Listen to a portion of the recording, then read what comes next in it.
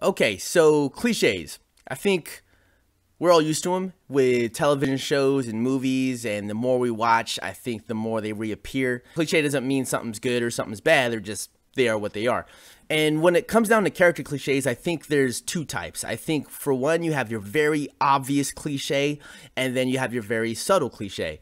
And what I mean by that, with the very obvious cliche, these are the cliches that you've seen in movies, and like the writers did not try to hide it. They did not try to make it subtle. Like, this was officially the cool guy, your classic cool guy. This was your classic nerd. This was your classic bully, you know? And the bully is the one I want to take for example today.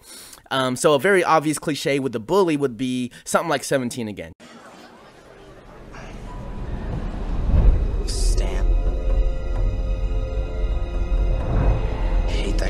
You look at 17 Again, you look at the bully, and you're like, yeah, that is the baseline for a bully. Just this mean, dumb jerk, rude, stupid. He's there to be defeated by whoever the protagonist is. You know what I'm saying? Whoever the hero is. And this bully here, he did his job. It was a very obvious cliche, but they didn't really need someone subtle. It was, you know, it was a young teenage movie. It was a fun and dumb movie to watch, and you don't need a very detailed written character and make it subtle. Like, yeah, if you need a bully, just, you ain't gotta work too hard for this type of movie. Just put an obvious cliche in there. It works well. But then when you get into, like, man, a little bit more like profound movies, deeper movies, like with difficult themes and concepts, and the movies that really make you think, I think a good example for like a subtle character for the bully, take something like Inglorious Bastards. And there's that scene where they're all in the pub. So in this case, the bully was the official that was suspicious of the group that walked into the bar, and he sat next to them. And with here, like, yeah, he was an obvious obstacle they had to get over. He was one of the bad guys, but he wasn't the bad guy. So he's kind of like this, kind of like a bully character. And what you have is a very subtle bully, though. Like, he's not this jerk. He's not this mean dude. He comes in very suspicious. And this character has so much depth, even though he was only in there for that one scene. So that's like a subtle character cliche. It's like, I don't think authors and directors and writers, I don't think we could really escape cliches. Your hero is always some type of underdog person, or maybe a nerd coming up. But there are different ways, there's different ranges that you could either make it obvious or very subtle. And I think to make it subtle, it takes way more work. I always appreciate it. You know when it's a good job, when that character just pulls you in. But when it's an obvious cliche, the character kind of does the opposite. The character kind of pushes you out. The character kind of pushes your interest away from that person. So like, again, with 17 Again, that bully, you hate that guy. You know, you hate, of course he's a bully, and you're not, I don't think you're supposed to really hate the bad guys or the bullies, you know, like just like Inglorious, even though he was a bad guy, I liked him. He's one of my favorite characters in that film.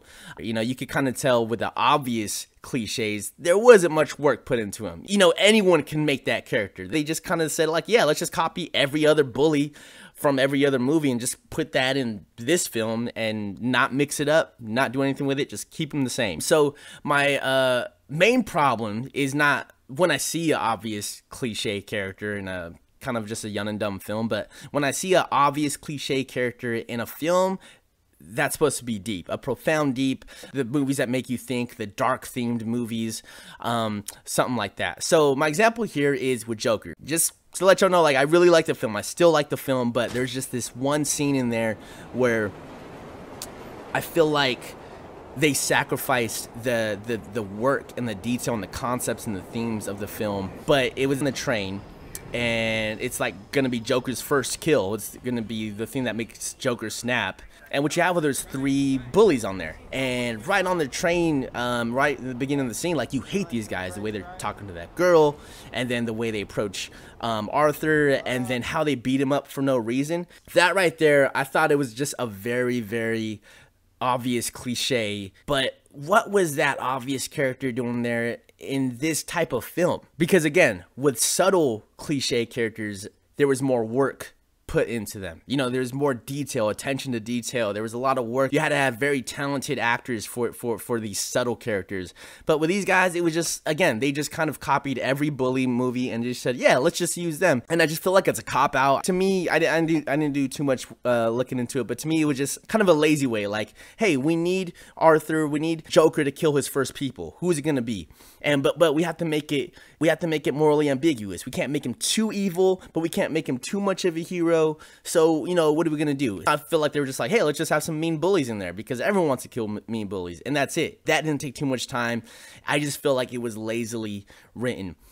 Some other options they could have done, I'm not too sure. You know, I ain't no pro on this, but just some ideas is something, again, a little bit more morally ambiguous, something that kind of makes you uneasy. Yes, the spoiler alert, the kills that Joker did after, they were all morally ambiguous, actually all pretty much evil. But with the bullies, it was kind of like as if he was a hero. Like, might have just been a hero. Like, everyone wanted to kill those guys. It was the obvious thing, and it was very predictable. But I think it should have been something a little bit more morally ambiguous, someone a little bit more innocent than those bullies. I think something that they could have used that was a great concept in the film was the way he sees life is off, and the way that he saw his girlfriend, that he actually never had a girlfriend the whole time, and that was a crazy twist.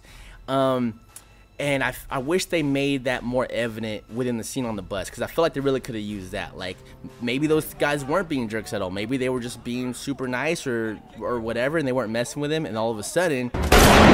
So yeah. Anyways, I just wish, yeah, with Joker, they had a little bit more of a subtle part there, a little bit more of a subtle character with those bullies.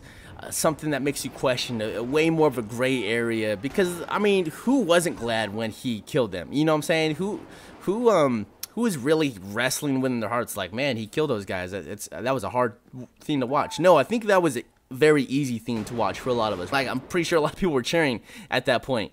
But you know, when he got to his mom or when he got to his coworkers, like, those things like really made you feel uneasy, which I feel like that should have been for his first kill. Anyways, I think the point is just like, man, if you're having a deep film, have deep characters. If you're having a very detailed film, profound film that explores deep themes, you should have characters who have deep themes. And then if you have just a very shallow movie where it's just fun and just you want things spelled out and obvious, then go ahead and have those obvious, easy characters. But just don't mix them up. You know, if you have a very obvious cliche character in a very deep theme film, I think that's really gonna, it's gonna kind of like stick out like a sore thumb. So anyways, hey, thanks for watching. I'll see you on the next video. Peace. How about another joke, Murray? No, I think we've had enough of your jokes. What do you get? I don't think so. When you cross a mentally ill loner with a society that abandons him and treats him like trash! Call the police, I'll Gene. tell you what you get! Call the police. You get what you fucking deserve!